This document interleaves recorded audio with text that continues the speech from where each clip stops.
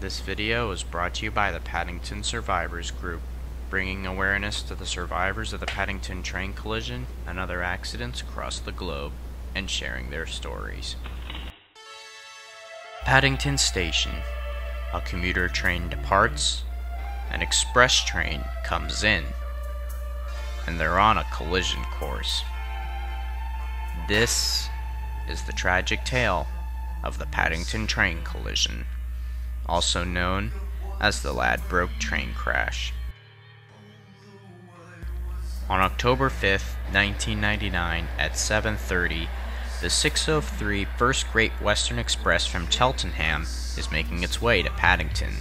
The train consisted of 8 Mark III coaches with 2 Class 43s on each end, with 43011 leading and 43018 trailing.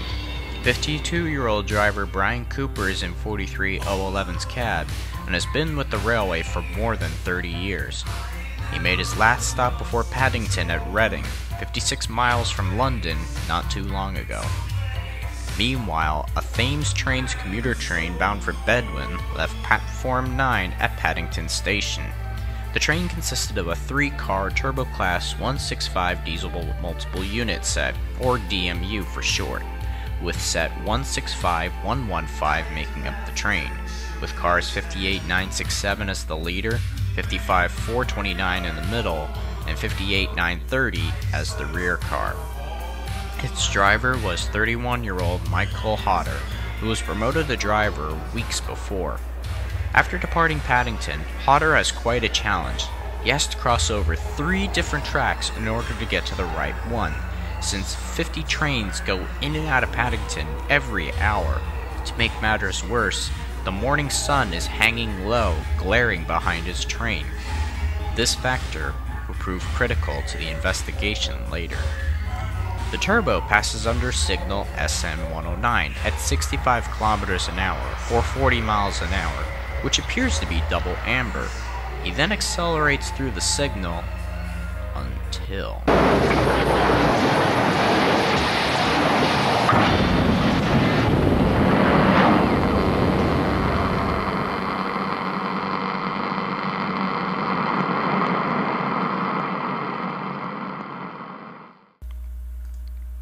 The 2 trains collide head-on at a combined speed of 210 kilometers an hour at Ladbroke Grove. Power car 43011 ricochets upward off the turbo, causing the turbo to collide dead center on the first coach of the inner city, resulting in major injuries and death to the occupants of both cars. The middle and rear cars of the turbo were thrown 12 meters backward off the track and onto their side, and the middle car's fuel tank ruptures, turning the crash site into a hell-like inferno. The Mark III coaches near the middle of the train jackknife and pile onto the wreckage. A second fireball erupts, this time in most of the inner-city cars, as the lead power car's fuel tank was ripped from its frame and skidded down the track before igniting. It is thought that the down power lines of the overhead catenary were contributing factors to the fireballs. 31 people are dead, including both drivers. 523 are injured, mainly suffering 2nd and 3rd degree burns. It is the deadliest crash on British rail in over a decade, and the worst Great Western wreck since the Southall collision 2 years prior. What could have caused such a catastrophe? Did it share similarities with Southall? Investigators from the Health and Safety Committee discovered very intriguing factors.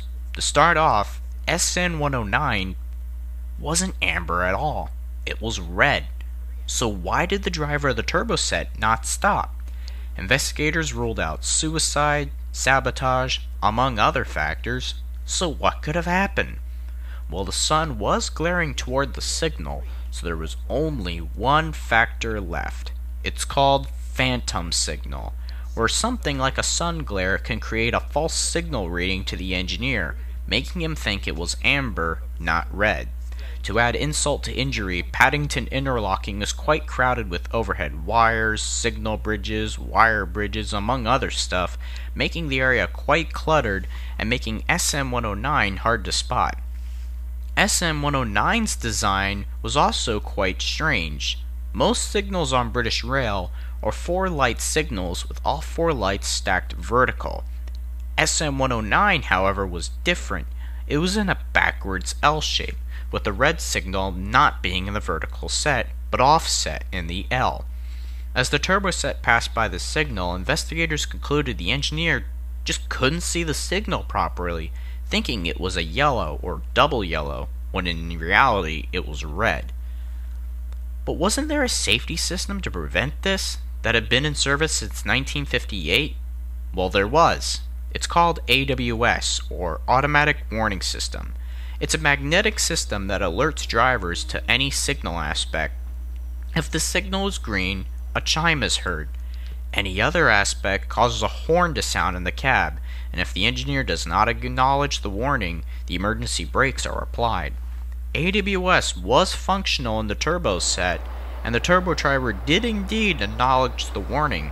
However, AWS had a major design flaw.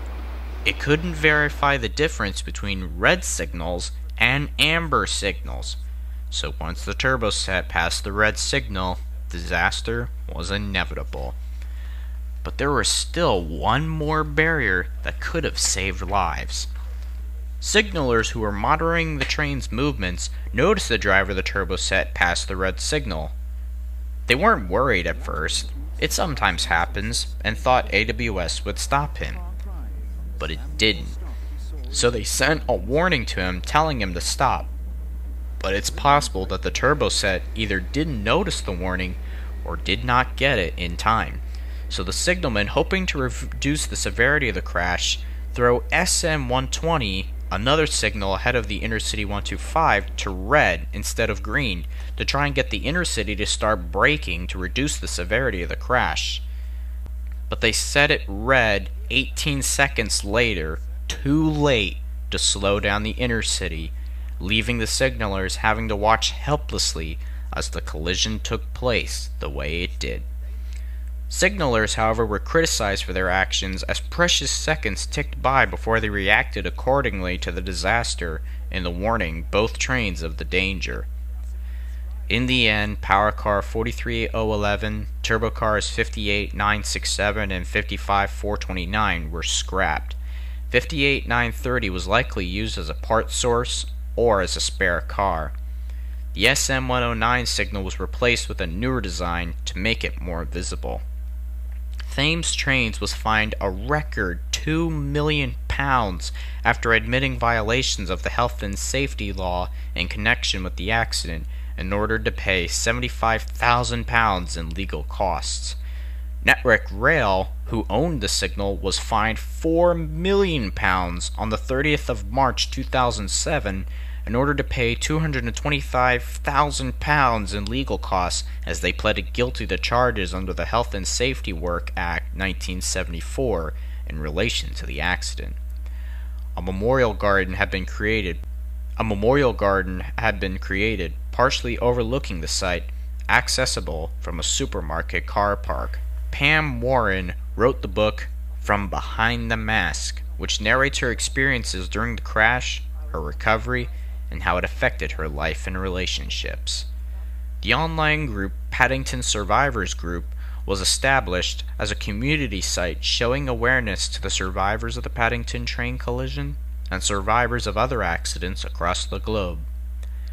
20 years have gone by since this tragedy, but it's hopeful something like this is never seen again. I wanted a carriage where mobile phones are banned.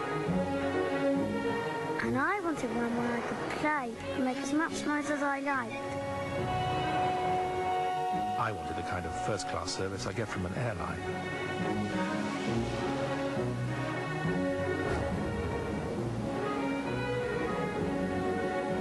And I just wanted a helping hand.